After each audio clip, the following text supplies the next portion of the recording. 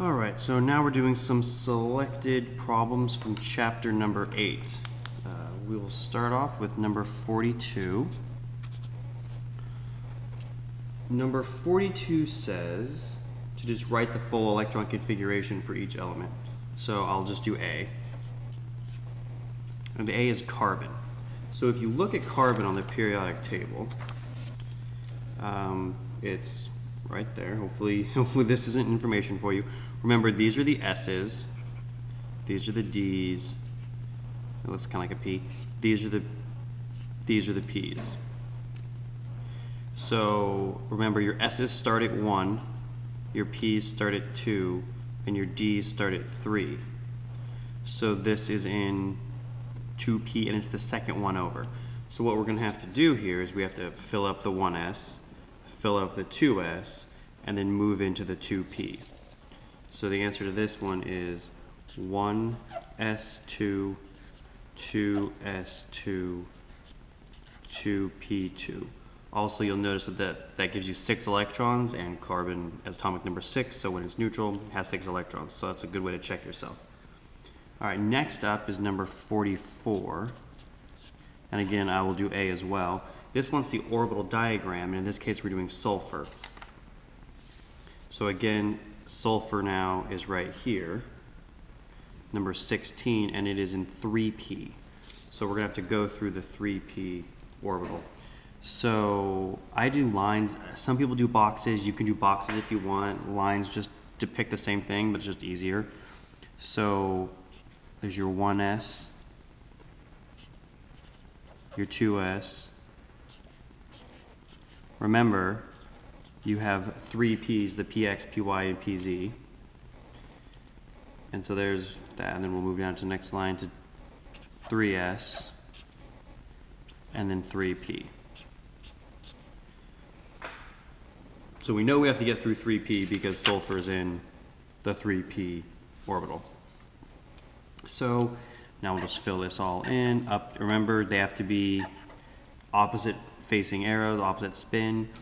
We know we're going to fill this whole thing up, but it's good habit just to do this anyways. Put 1 in each and then go back and fill the second one in. Again, you can watch my video on electron configurations if you have questions about this.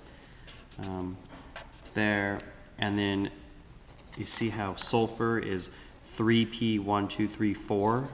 So again, 1, 2, 3, 4. It has to look like that and nothing but that. That's how it looks.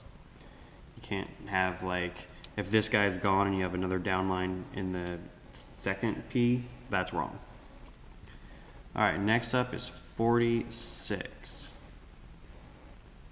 46 says to look at the electron configuration to determine the element.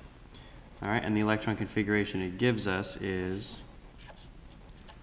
the electron configuration of argon plus 4s2, 3d10, 4p6. Well, I see a p6. I'm assuming it's a noble gas, but let's check this out.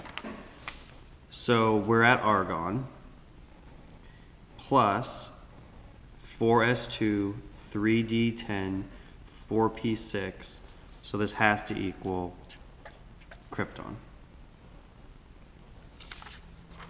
All right, next up is 62. 62 is talking about atomic radii. It says choose the larger atom from each pair. Remember, I'm going to do A, but first, remember with atomic radius that larger is down here. So as you go down and left, it gets bigger, which then of course means as you go to the right or up, it gets smaller. So A is asking about tin or silicon. And again, if we look at our periodic table, here's silicon, here's tin. So remember, if you go up, it gets smaller. If you go down, it gets larger. So obviously, tin is the larger one. Silicon is the smaller one, and it asks for the larger. So there you go. Next up is number 70. Number 70 says, oh, which species is larger in each pair? Again, similar, but now it's talking about ions. So this is strontium or the strontium plus 2 ion. If you think about it, if you lose electrons, you're going to get smaller, right? Lose electrons equals smaller, right? So this guy lost electrons, so it's smaller.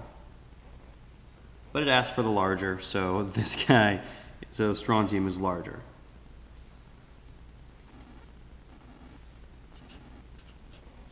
All right, 74 says which is going to have the higher first ionization energy. Again, I'll stick with A. This one's actually kind of tricky, so I'm glad I chose A.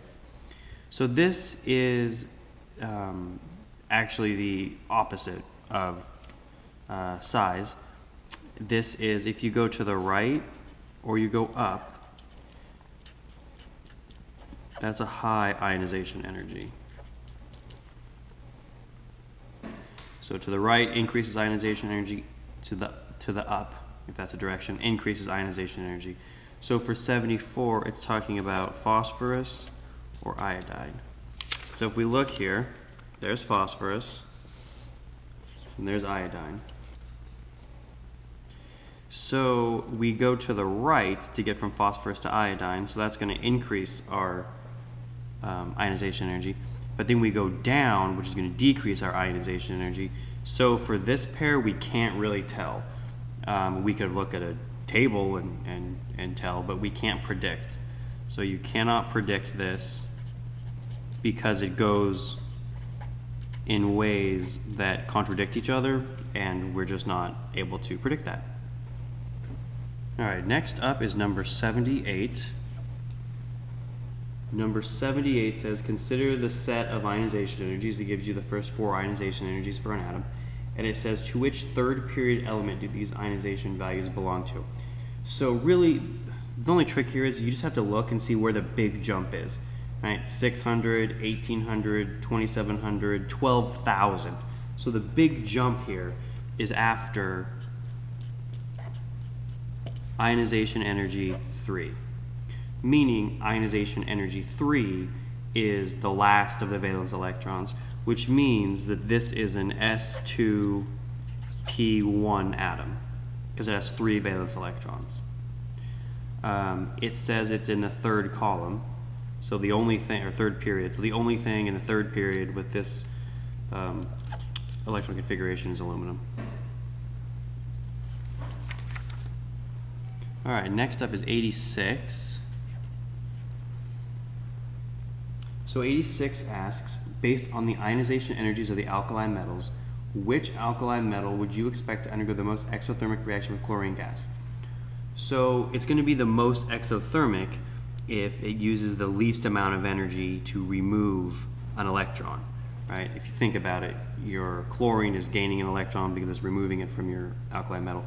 And so if we go back to our original thought, when you think about ionization energies, the smallest ionization energy, right, 4 ionization energies, it gets small as you get down bottom left. So in this case, the smallest is francium because that's the smallest alkali metal. So francium is our smallest. So if we're going to do this, and I don't know how important states are on this because I just don't. It's all kind of hearsay. So that's kind of what we're looking at, and it would be francium for the reasons I described. All right, next is 122. So it says calculate the delta E for the reaction of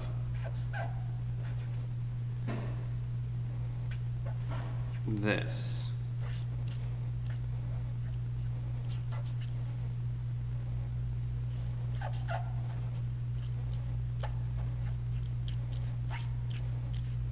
And yes, you're kind of breaking the rules with the chlorine. Remember, it's diatomic, but in this instance, you can kind of forget about it. So if you look at the table, you see a couple things. You see that that's sodium turning into sodium ion plus an electron, right? That's sodium losing an electron. Has a delta E of positive 496. And then chlorine, accepting an electron. Right, now so this we would look at an ionization energy chart. This we would look at an electron affinity chart. Has a negative 349. And so this is kind of like Hess's law, where these cancel out and you end up with the exact equation you want. So you would just add these up really simply, and it would equal positive 147 kilojoules per mole. And then last question, number 130.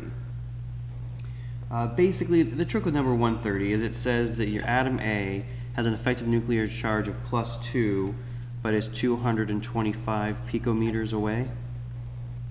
Whereas atom B has an effective nuclear charge of +1, but it's only 175 picometers away.